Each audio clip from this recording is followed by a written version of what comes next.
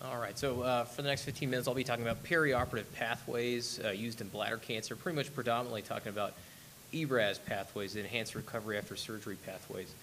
I have no relevant disclosures to this topic. So the objectives of this talk, number one, I want to understand the rationale behind the ERAS pathways. Two, define the distinct perioperative periods where ERAS pathways may improve overall patient care. Number three, evaluate the efficacy, looking at some data with within each of these time periods. So first, I'd start out with some of the basics behind ERAS. So enhanced recovery after surgery, how did it all start? Well, in the 90s, there's a paper published by Kelhet, and he really introduced the concept of fast-track surgery. And the purpose was to standardize pathways so that we reduce stress, maintain post-op physiology, and enhance mobilization. All these factors really coming together to reduce patient anxiety, get patients out of the hospital quicker.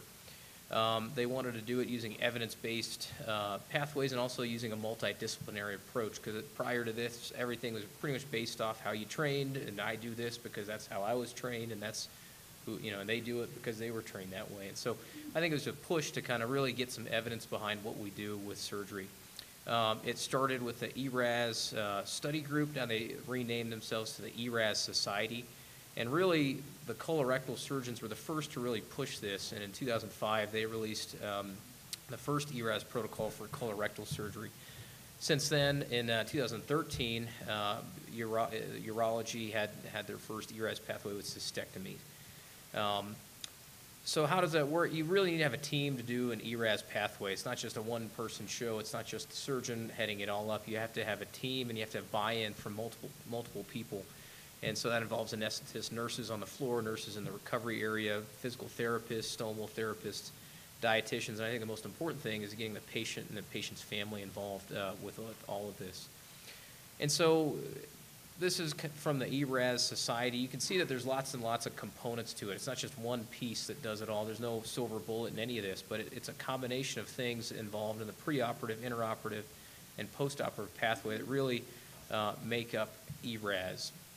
And so if you look at it, I think there's three distinct periods. One's the preoperative period, the next is the operative period, really dictated by the anesthesiologist, I think, and the postoperative period, which is something that we as surgeons can really help try to optimize. And so what I wanted to do next is really focus on some of the evidence behind each of these different areas.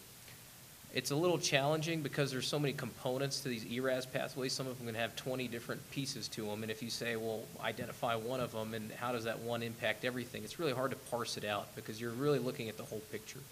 And so oftentimes when they're bundled together like that, it's really hard to really focus on one. But I think some of the evidence here really does speak to some of that. Here's that paper that was published by the ERAS Society in Clinical Nutrition. It was in 2013. They came up with 22 distinct elements to compromise the radical cystectomy ERAS protocol. Now, at this time, there wasn't a lot really published specifically with cystectomy, so a lot of it was derived from the colorectal literature and the general surgery literature. But I would first like to talk about the preoperative area. And so I think that something that's often overlooked and it's really hard to study is preoperative cystectomy counseling, because I think the patients come into it and they say, I'm going to get my bladder out and you're going to get a bag, and you go home. Patients don't really understand what really happens. And I think the more they understand, you really set their expectation on what's going to happen. And it really can reduce their anxiety and give them a goal on what to do. For instance, I had a patient that I told him we're not going to do any narcotics postoperatively, and he freaked out initially, but then I told him why, and after he understood, I think he bought into it more, and he's really trying hard not to use narcotics to help with his bowel recovery. Bowel prep is always a kind of controversial thing. When I was a resident, we used to run around and look up the nickel prep, and I still can't really remember what it is, but we'd look it up every time, and that's what we gave to everybody, and we would give them varying amounts of NPO and various bowel preps. And so I think that since that time, there's been a lot of work with looking at bowel preps. And so a few studies I like to highlight. One looked at 62 patients looking at a 3-day bowel prep versus NPO 8 hours prior without bowel prep, and really found no difference in morbidity or length of stay. Another study looking at 86 patients that had standard bowel prep versus none, really no difference in the frequency of complications and patient recovery. And so based off these and the amount of prior colorectal surgery literature they had, the ERAS recommendations for cystectomy were you can safely omit preoperative bowel preps. Oftentimes that does lead to fluid issues with the patients because they come in dehydrated to the OR, and then you end up giving them extra fluid, and they get extra fluid for the case. What about preoperative fasting? I think a common thing is you should be NPO after midnight, 6 to 8 hours before, because we're fearful that you will vomit and aspirate gastric contents. And so a Cochrane review looked at this, they looked at 22 randomized trials and really found no difference in the gastric volume or the pH in patients who had prolonged NPO versus those that had NPO 2 hours prior. There was no increased risk of aspiration or pneumonia.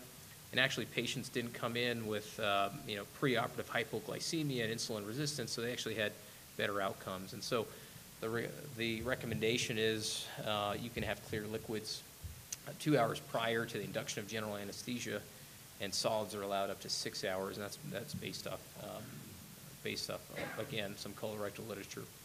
Well, what about carb loading? So if you're NPO for so long, then you don't have any sugar in your body, so you break down glycogen stores from your liver, you have gluconeogenesis, and then you end up having kind of worsening insulin resistance, which has been associated with worse outcomes. Surgery causes insulin resistance. The more aggressive the surgery, the more insulin resistance you have. And so the thought was, well, what if you give people some sugar or some carbohydrates before surgery? And they looked at a meta-analysis of looking at 21 randomized studies. In total, they had about 733 that got carb loading, 950 did not. And there's really no difference in the length of stay. If you looked at the subgroup analyses and the patients that had carb loading before major abdominal surgery, you actually had a 1 day lower length of stay. Reported aspiration pneumonitis wasn't any different. There's no increase in complication, but there was a reduction in the insulin resistance and insulin-related complications. And so because of this, the ERAS Society's recommended preoperative oral carbohydrate loading in non-diabetic patients. And so what we usually tell patients is we give them a Boost Breeze shake, and we tell them to drink it on their car ride in. So by the time they get to anesthesia, it's been about 2 hours.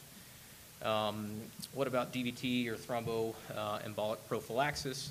Certainly, I think everyone agrees that it is beneficial to do it while they're in the hospital, so during that inpatient stay, but extending it on 4 weeks after surgery has been shown to be beneficial. Here's a study from University of Chicago where they had patients that were just getting anticoagulation prophylactically during the inpatient stay and compared them to 4 weeks of extended VTE prophylaxis, and there was a reduction from 12% to 5% of VTE events. And so a recommendation by ERAS Society is consider extended prophylaxis at 4 weeks after surgery for these patients. What about operatively? I think intraop is tough to study because every anesthesiologist has a different algorithm and a different way they trained, and so I think that standardizing the protocol that you give the patients can help. You want to avoid long-acting opioids, which again will reduce your bowel recovery. We give magnesium, ketamine, ibuprofen in order to minimize that. The ERAS Society certainly gives strong evidence to have a standard protocol. Now, which protocol is the best? No one really knows. I don't think there's any evidence for that. Again, to further augment the non-opioids given during the anesthetic portion of the case, you can also consider tap blocks or epidural catheters. I don't think one is better than the others. They have pros and cons. Epidural catheters tie the patient to the pole. Sometimes they're less likely to mobilize and walk because of it. But again, all of this is to reduce post-op opioid requirements. Another big area intraoperatively is goal-directed fluid therapy. I think there's a challenge during surgery to maintain physiologic fluid status in these patients. They're losing blood, they're getting anesthetics, their pressures are shifting. Sometimes they come in dehydrated into surgery because they haven't drank or eaten or they have a bowel prep. And so it's really hard to gauge what their fluid status is. And then you clip the ureters or you cut the ureters and you have no idea what the urine output is during the case. And so the solution to hypotension is just give them more fluids, which certainly doesn't help ileus. And so a couple groups have looked at looking at transesophageal Doppler. They basically put a Doppler in look at the stroke volume, make calculations based off stroke volume on what the patient's fluid status is, and give them appropriate fluid based off that, given the fact that you don't really know what the fluid status is during cystectomies. It's shown to have improved ileus flatus, bowel passage, lower nausea, vomiting, and lower infection rates. Another thing that another group of studies is giving continuous norepinephrine and fluid restriction during the case versus standard hydration. So the goal is to not give extra fluid, but to give them a little pressor. And they noted that the patients had lower blood loss and transfusion rates with that. So again, something that the anesthesiologists and the surgeons can certainly work with, but it's always a challenge to figure out the right amount of fluid to give these patients. In the postoperative period, I think it's pretty generally accepted that you should remove an NG tube after surgery. 37 prospective trials looked at early NG tube removal versus delayed in a Cochrane database collaboration in patients getting open surgery. And they noted that patients that did not have an NG tube had a shorter time to flatus, fewer pulmonary complications, a shorter length of stay, and less vomiting, really without any difference in wound infection rates, anastomotic leaks, or in incisional hernia rates. And so I think it's pretty well accepted that no NG tube is the way to go after the surgery is done. Chewing gum has been shown in a couple series looking at with 162 patients that if you chew gum, you had shorter time to flatus and first bowel movement with really no difference. There's not much morbidity that you can get from chewing gum. Alvimapan has been well studied.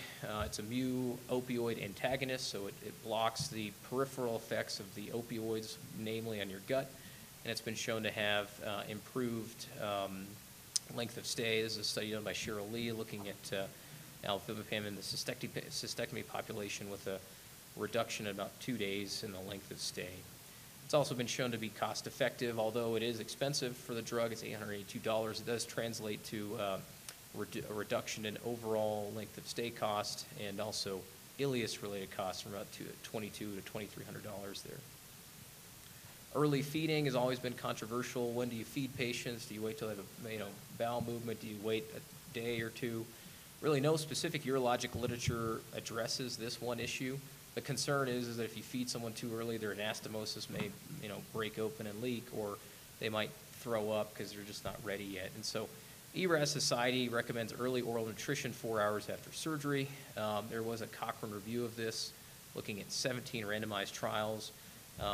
In GI surgery distal to the ligament of Treitz, so small bowel and large bowel surgery, excluding the duodenum.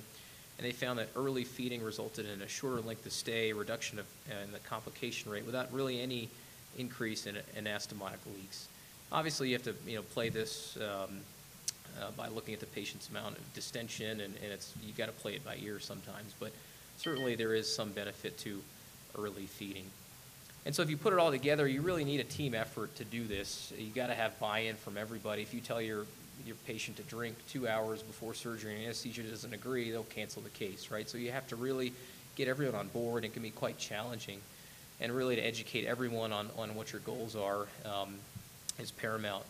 And I think there's no one standard way. You can't just pick up one ERAS protocol and plug it into your institution because every place is different. They've got a different culture, different cost, different access to various things. And so I think it's definitely a work in progress. Here's an example of something we have at OU, various diagrams, and we put this up in the pre-op office and also in the PACU, just so that the nurses and everyone understand what the goal is and what the different components are. If you look at the evidence, there's numerous trials that are out there looking at various sample sizes and various elements. I think one of the biggest series, most salient ones, is the USC experience. They had 145 patients with ERAS, and they compared to 144 pre-ERAS. And they basically have the same preoperative, operative, and post-op management. They don't use an epidural. They interestingly use oral neostigmine to help jumpstart the bowel. And they noted that there was, if you look here, the red is ERAS, shorter time to first flatus, shorter time to first bowel movement, and a shorter length of stay with that. And then last thing I want to really mention is auditing your protocol is helpful. You don't know if everyone's in full compliance with it, and you also want to make adjustments as you go. You won't really know where you're at unless you compare it to your baseline. And so This is a study from the UK that looked at their pre-ERAS and ERAS version 1, and then they compared it to their version 2. By making incremental changes to the protocol, they did get some marginal results: lower length of stay and shorter time to flatus.